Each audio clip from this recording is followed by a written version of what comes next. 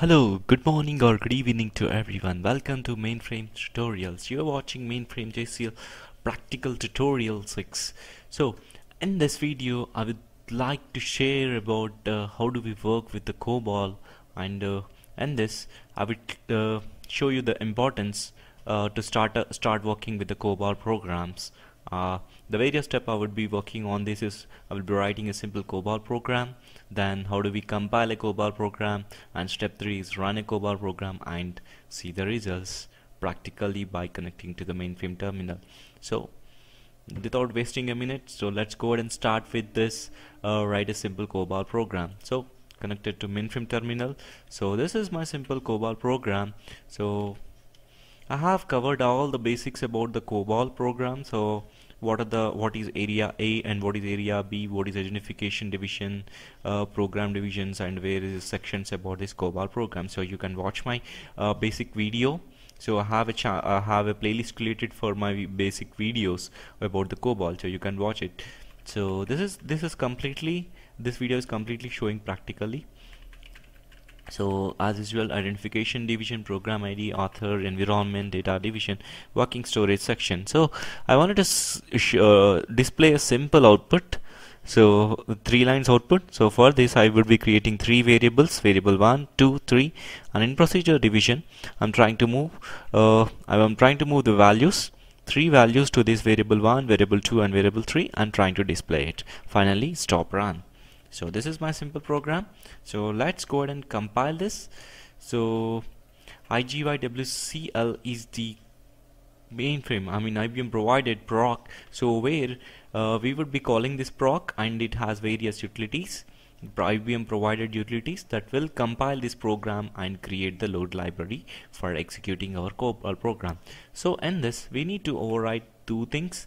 One is COBOL.sysIn, so where you would be giving your source lib program, and if you have any copybook you can just give your copybooks, or if you don't have any copybooks just give it as a dummy. So then you can you have to give your path, load library path.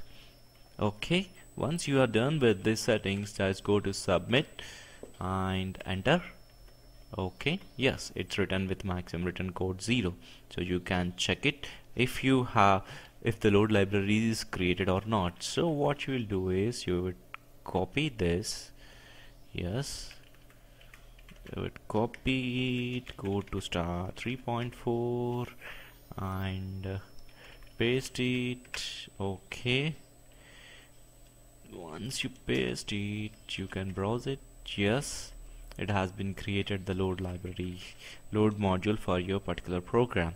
So what is the next step after compiling a program and created a load library? Next is to run a COBOL program.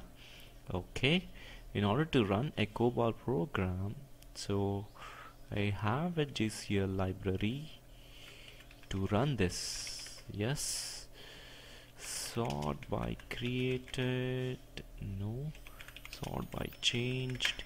Yes, okay, so this is my program 1. My name it as program 1, and just you need to use a step lib or to call your load library. So and it will search us for that particular load lib and load member, and then it will execute it. So just submit it, enter. Oh, ended with 00. Just go to spool and search for your program, and you can check the messages. Okay, you can go to step if you want to see anything, if there are any issues or here. No, nothing, no issues. Step 1, you can see step 1 was executed by condition code 00 by using load library. Okay, let's go to sysout. See, that's it. You can see the welcome to mainframe online free mainframe tutorials. Whatever messages we passed in the COBOL program, the same is displayed onto this. So if you want to write these data into your file, there you can use a file. So in my next coming videos I will be showing you all kinds of differences. How do we handle with the files, how to read a file and write it output, write the data sets, everything I will be showing you practically about these COBOL using flat files, using JSON files and everything. So we have a lot of things to work on this thing. So this is this is like a simple hello world. You can consider it as a hello world program. So if you are perfect with this, you can play it.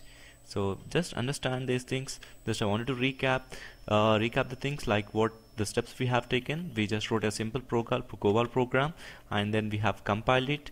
Then we have run a COBOL program, and we have seen the result by going to spool.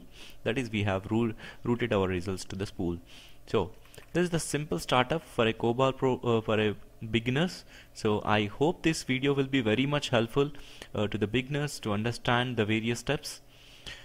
If you want to get an alerts of my videos getting posted every day, so you can kindly please subscribe to my YouTube channel. Please like, share or comment on my YouTube videos. Thank you so much for watching these videos. Have a great and pleasureful day.